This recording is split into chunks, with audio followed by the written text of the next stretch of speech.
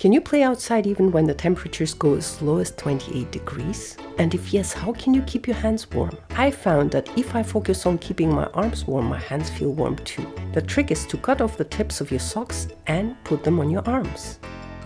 Of course, you would have to keep the rest of your body warm too. Make sure to wear multiple layers of clothes. You can put on an extra sweatshirt, a pair of gloves, a scarf and a jacket.